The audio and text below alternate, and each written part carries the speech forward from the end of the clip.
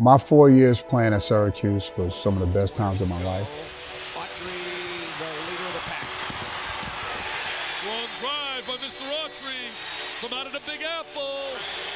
He was quite a player at Palatine High School. I grew so much, and I think my growth off the court coincided with my success on the court. I became more confident.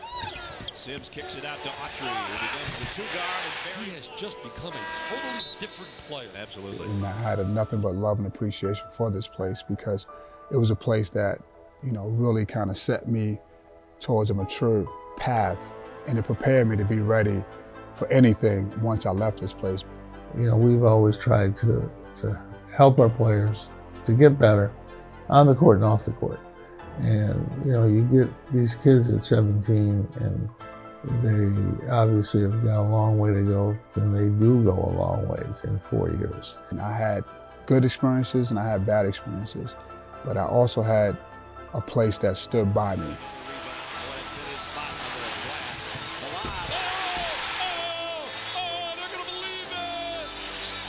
And so I seen it all. I knew what loyalty meant. And, once I left this place, I thought I was ready for the challenges of manhood.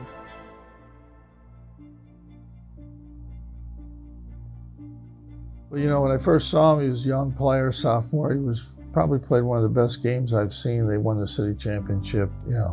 Clearly we're going to be a great college player. And, the recruitment was good. He had a lot of interest in us, and, he had some big schools after him, obviously. So it was just a matter of me just getting on campus, talking to the coaches. And once that happened, it was pretty much made up in my mind when I was leaving Syracuse. I knew I wanted to go there. Sometimes recruiting goes a little easier than others. Happy to be here. When I came here as a freshman, I had a chance to play alongside of someone like Billy Owens, LaRon Ellis, and Dave Johnson, an older group of guys. And they didn't ask me to do too much, they just asked me to be consistent and play hard. And I was used to that just because of where I came from. Dave Johnson swallowed a baseline, back to Autry, hits a three. I never doubted myself. I knew I was good enough, or at least thought I was good enough, and I think that's more than half the battle. And I had an opportunity to play. He was good right away. There was never an issue. He obviously had really good games all the way through, but he had some unbelievable games. Obviously the Syracuse-Georgetown rivalry, that was something that, I think if you went to Georgetown, you look forward to playing against Syracuse, and I think if you went to Syracuse, you look forward to playing against Georgetown. Look at this move. Autry for two. And the Orangemen of Syracuse escape with a 2-point win. Once we started winning, I started getting recognition. So winning has always been my motivating factor. I was not motivated by stats. I just wanted to contribute and win. He could score, he could defend. He just was a really good all-around point guard.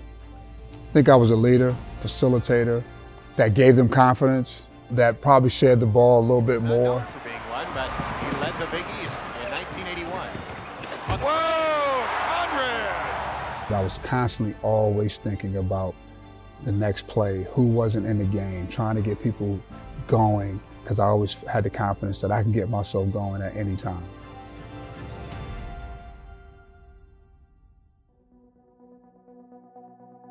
The captains, the veteran players, show the young players, this is what we do on the court and off the court. And, Adrian did that right from the beginning and became a better leader every year. It was a big deal to be named a captain, and especially a captain at Syracuse at such a prestigious program like this. I thought I matured a lot to get that title, so it was always exciting for me, and it meant a lot to me, and I took that and carried that not only on the court, but off the court as well by the time I was named a captain. I knew when he got done playing, you just felt that he is going to be a guy that can be a really good college coach. And on the basketball court, he's always had a feeling for the game of what we're trying to do here, what I needed. I think the advantage was just knowing Coach and knowing his expectations of the necessary things. Grit, playing hard, playing together, and bringing it every day. I think that helped me make that transition when I came back as a coach, knowing those are the things and those were his expectations. And he had a lot of responsibility for me. He did a lot of coaching. My assistants do a lot of coaching. But he took over in terms of running the practice, getting the other coaches in position. He's made that adjustment right away. And that's a big adjustment to make. It was an exciting time. It was one of those things as a basketball player, if you go into coaching and you get a chance to go back and coach at your alma mater, it's a dream come true. And if you can go back and help students and help impact the basketball program that impacted you, I mean, dream come true.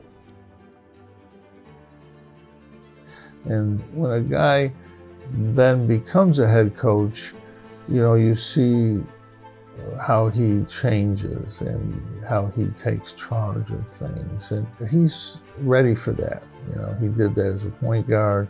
He had responsibility here as an assistant coach. And Adrian has had all the experience he needs, and he's ready to go. When you follow and you take over a program, and that coach before you is one of the greatest of all time, I think the best thing that you can do is just try to do the best that Adrian Autry can do. You know, it's just, you can't mimic Jim Boeheim. You know, you can take the characteristics, you can take, you know, the work ethic, but you can't try to do the same things that he did. You know, what made him great is because it was his. And it'll work out. And if it doesn't, you did what you felt you wanted to do. You always do that in coaching. There's a lot of voices, but you only listen to one voice, your voice.